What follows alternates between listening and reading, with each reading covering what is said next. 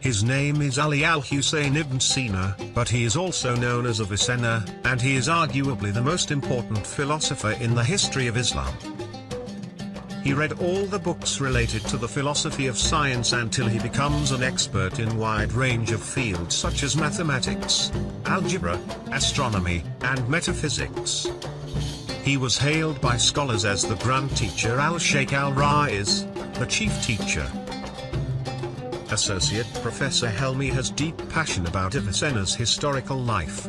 Sina or Abu Ali al-Hussein Ibnu Abdullah Ibnu Sina was born in the village of Asana on August 980 on the Byzantines. His parents were high officials in the administration of Bohara Saman. As a child, he was very precocious and indeed prodigy in his time. When he aged of 10 years, he has been remembered the whole Al-Quran, MashaAllah. He also has extraordinary intellectual skill when he could replace his teacher at his age of 14. What made he become a respected person until now among Muslims when he never left his work and prayed to God to guide his life. Avicenna has been recognized as one of the great figures of intellectual history by both East and West. He is remembered in history as arguably the greatest polymath of the Islamic Golden Age. We head to International Islamic University Malaysia, Campus Kuantan, to get more details about Avicenna's legendary. Our presentator, Aisha, meets with the experts to get more informations of Avicenna. Assalamualaikum warahmatullahi wabarakatuh.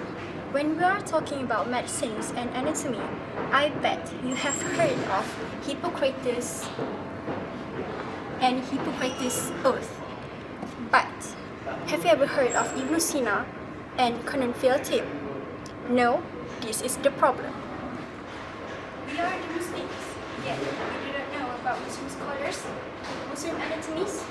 For me, this is a very serious issue which needs to be addressed within our Muslim community directly, immediately.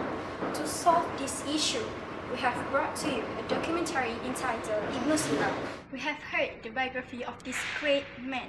And now the questions are, what have made Ibnu Sina was a great man before?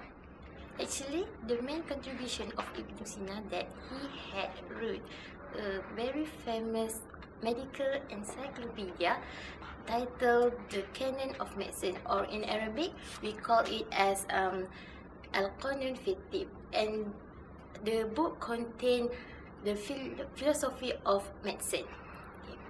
He began to write the book at Jordan and he completely wrote the book at Hamadan, and amazingly the book still remained popular until in the world over the subsequent 6 centuries. And actually, Ibnu Sina had divided the book into 5 volumes, which is the first volume he concerned about the basic of medical and physiology principle, and the second book he focused on the medical substances that which is he arranged it due to the alphabetical order with the general properties.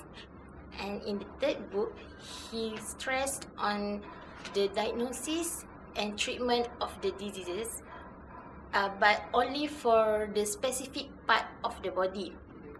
And the fourth book, he covered the condition of diseases for the all part of the body that related to each other, such as obesity. And the final book, which is the fifth book, he stressed on the formulary of compound remedies.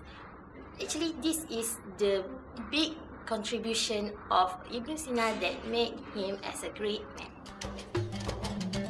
Avicenna's Canon of Medicine is a landmark of the history of the subject. Its value lies in accumulating the best knowledge in the world at the time into one accessible, organized text. The canon would give the future generation something to rewrite.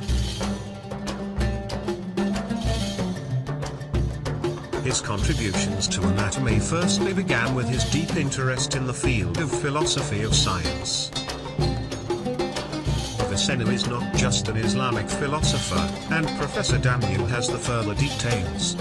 Sina as a very intellectual person, has he ever come up with new ideas or new theories, Doctor? So, I will explain differences between Avicenna and Galen in concept of pain. Galen said that injuries were the only cause of pain, while Avicenna insists that the true cause of pain was a change of the physical condition, which is temperament change of the organ, whether there was injury or not. Avicenna stated that the change must be sudden, if not, the body would not feel anything. For example, a man that exposed to the heat during bath will not feel pain if the heat is increased slowly. But if the heat increases rapidly, the man will feel the pain because the body cannot adapt to the temperature. Avicenna also stated that pain will still occur even when the original stimulus is not there, and classified this as a not true pain and suggests doctor not to treat it because the stimulus is not there.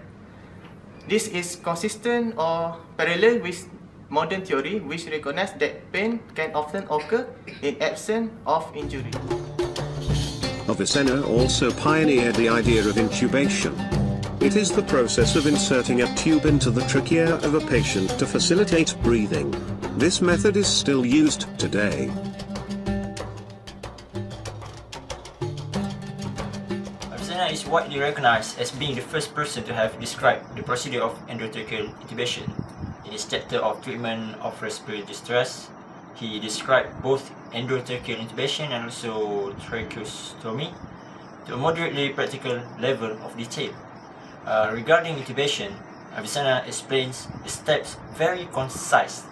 He said that there is no harm in inserting something such as a cane or a slide around which some cotton is wound to clear the airway and dilate it. One might also insert a tube made from gold or silver or the light into the pharynx to assist breathing. Sina continues to talk about the next step in airway management if this fails. And so, if the suffocation continues and treatments are unsuccessful, then it will be beneficial to incise the trachea. The head is extended back and the skin is gripped and stretched back with hook before the incision is made. The trachea is then exposed and an incision is made in the middle between the tracheal rings, whereas avoiding cutting the cartilage. The edge of the cut skin are turned upwards and stitched without damaging the underlying tissue. Perhaps somewhat surprisingly, both intubation and tracheostomy have retained the same core producer steps as described by Avicenna a millennium ago, as well as, of course, their crucial and often life-saving roles in medical practice.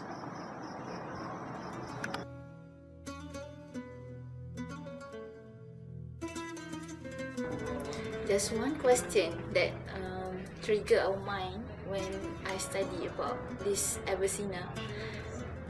Among Muslim students nowadays, are we amazed with the contribution of Avicenna, since a lot of books and one of the most famous books published by him is Canon of Medicine.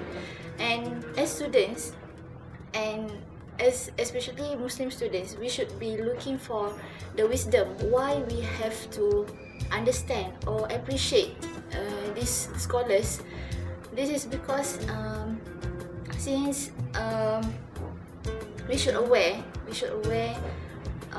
how determined Avicenna and how patient in knowledge, since we are all aware that we must follow this scholar in terms of the way they learn, because of they will not neglect their knowledge after they finish all the syllabus, but they share their knowledge by publishing books, and this is for the sake of our target group outside as ordinary people, where ordinary people always find for the reference when we are studying a certain knowledge. So we have to find a very expert scholars in certain knowledge, such as in anatomy, and we found that Avicenna is very expert in this knowledge of anatomy.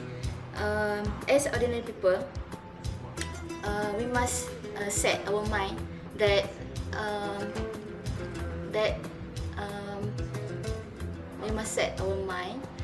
that we should search, or we should understand deeply in every knowledge we learn, as Allah said in Surah Al-Anbiya verse 7. A'udzubillahi minasyaitonir rajim. Wa ma arsalna qablaka illa rijalan nuhi ilaihim fas'alu ahla dzikri in kuntum la ta'lamun. Allah said that when you don't know a certain knowledge, go and find for the expert of that certain knowledge that you want to learn. So have patience in knowledge and have patience in everything that we learn, so we can appreciate the contribution of this scholar.